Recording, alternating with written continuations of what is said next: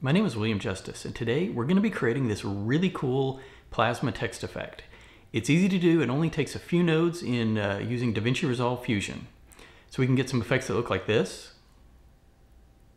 And you can change up the settings and get something that looks like this. There's a lot of different options.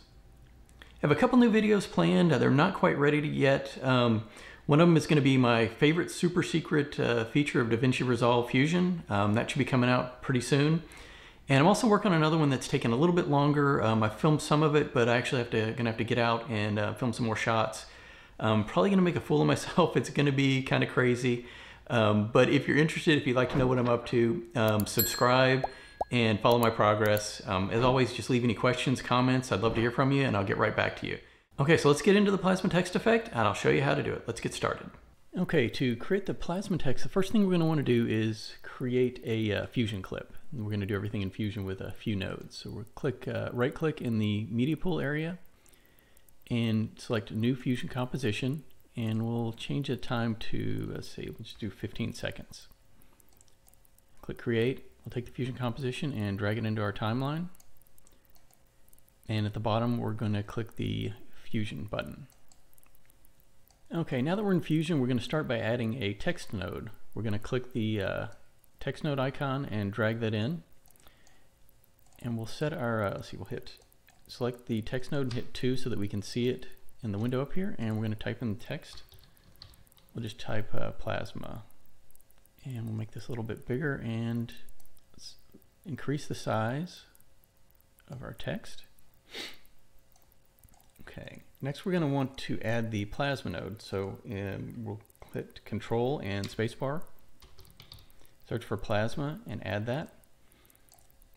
And then we're going to connect up the plasma to the output of the text node, and that's going to create a merge node. So we're going to have the text is the background and the plasma is going to be the foreground. So let's hit 2 on the plasma so we can kind of see what that looks like right there. It creates these patterns that we're going to use for our effect. Then we're going to hit 2 on the merge, and you can see that the plasma text the text is below there. So what we want to do is to get the plasma effect inside of that text. So we're going to change the operator to in, and you can see that that places the plasma inside of that text. So the next thing we're going to want to do is kind of to animate our plasma. So we'll click on the plasma node, and we'll go to the color, and there's this phase right here. And you can see as we move the phase, the position of the plasma changes. So let's just hit 2 on the plasma so you can see the whole thing. So we're going to go to the first frame, and we're going to hit set that to 0 there. Set the keyframe, and then we're going to go to the very last frame of the animation, and we're going to change the phase. We're going to change it to like 25. So now when we play the animation, you can see that the plasma effect is changing.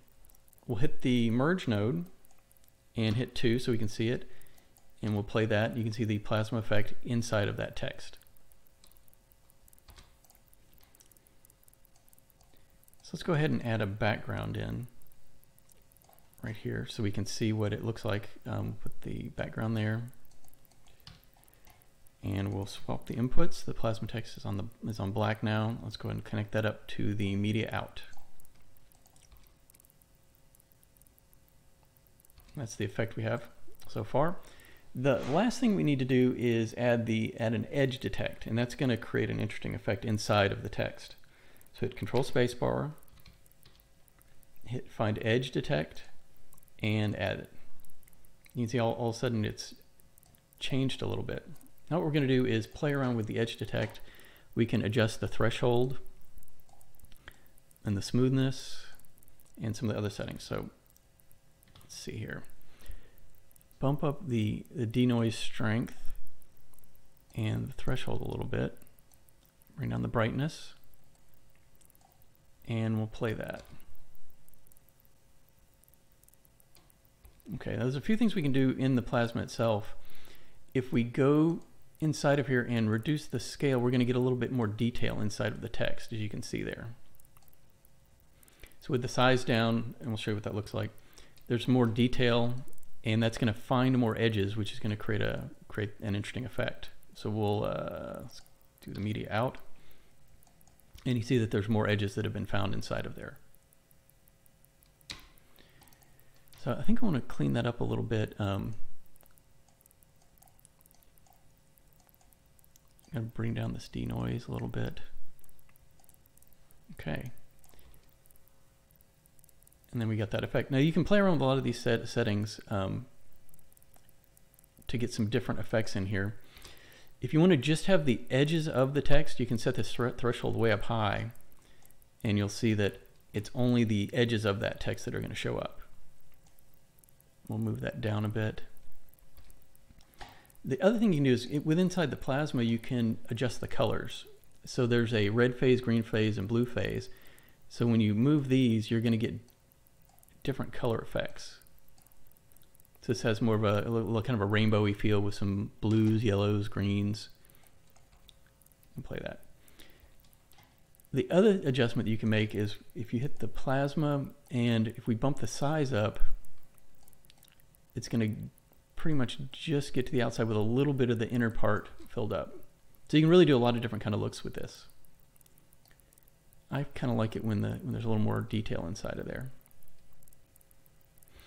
And obviously you can play around with the plasma to get a lot of different effects with it, with these settings here.